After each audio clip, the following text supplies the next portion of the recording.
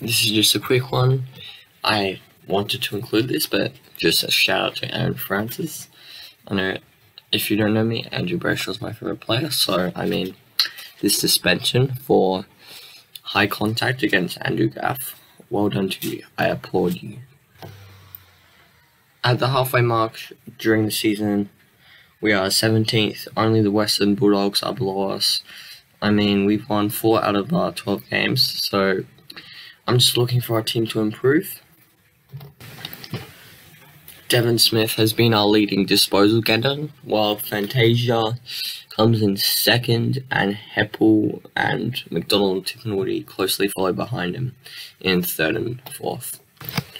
McKernan is our leading goal kicker with 23 goals.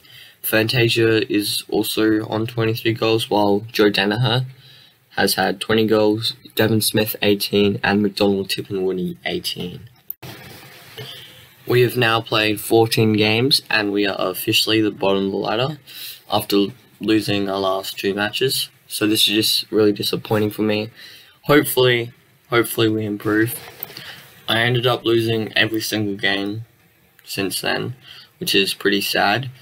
But on a bright note, my favourite team, Fremantle Dockers, finished first on the ladder, but they lost to the Power in preliminary finals, and the Power went on to beat the GWS Giants in the grand finals to take home the 2020 premiership.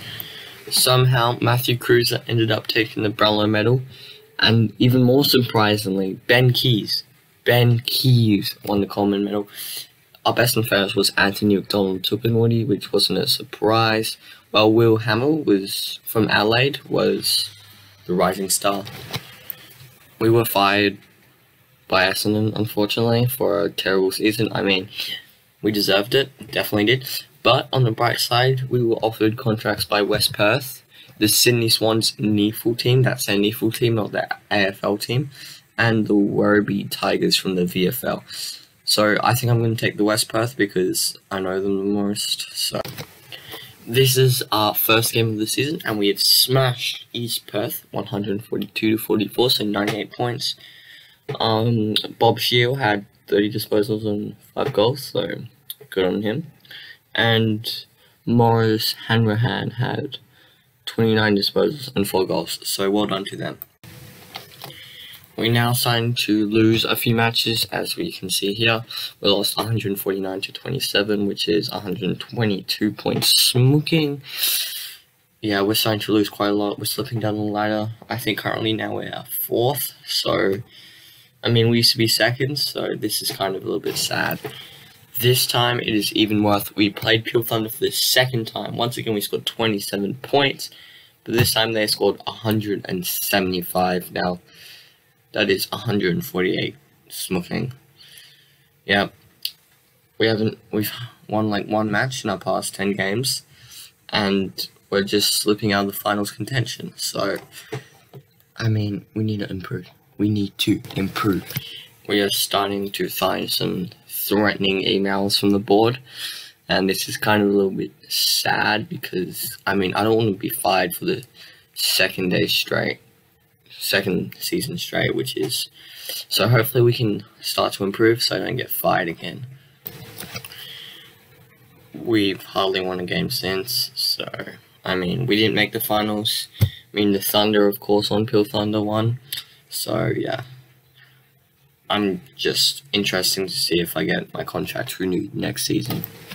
The MVP of the 2021 Waffle season was Noah Puck from Peel Thunder. He was also the top goal kicker, but our best and fairest went to Jared Kershaw.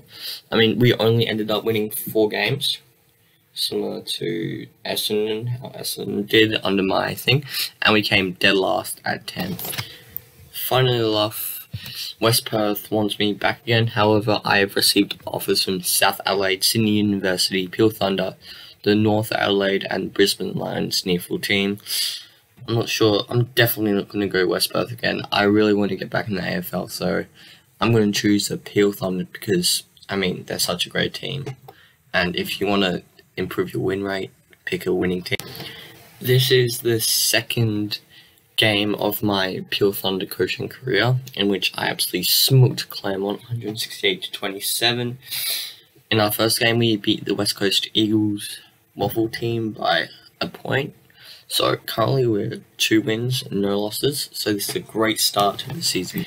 The winning continues, and we've beaten West Perth comfortably.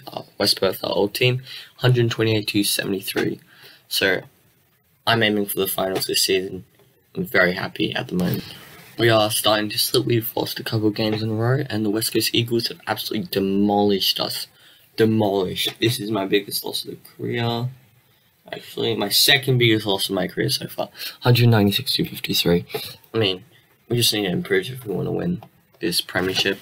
We've managed to reach the Waffle finals in 3rd place, and we're going to play the Demons to see if we can advance to the semi-finals.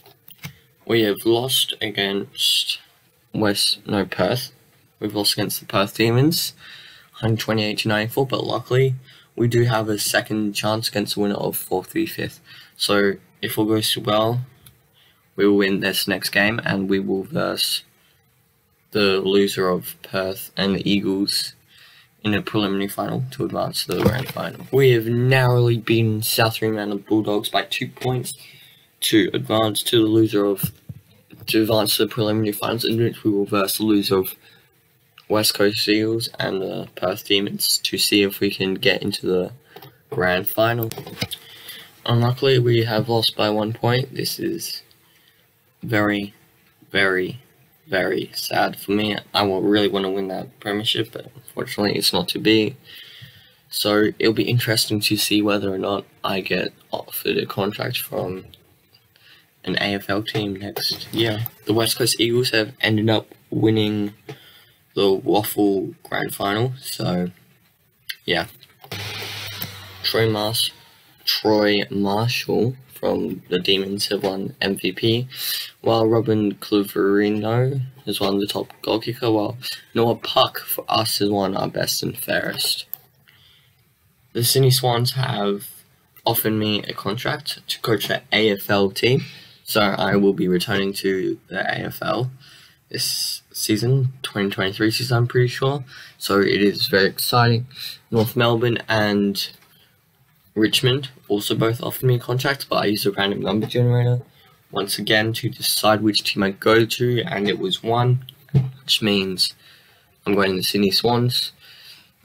Check out another video to see how well I do in this Sydney, see if I can win the premiership. So guys, please like and subscribe. As mentioned before, it will really help me and inspire me to keep doing more of these videos. So please like and subscribe. See you later. Remember,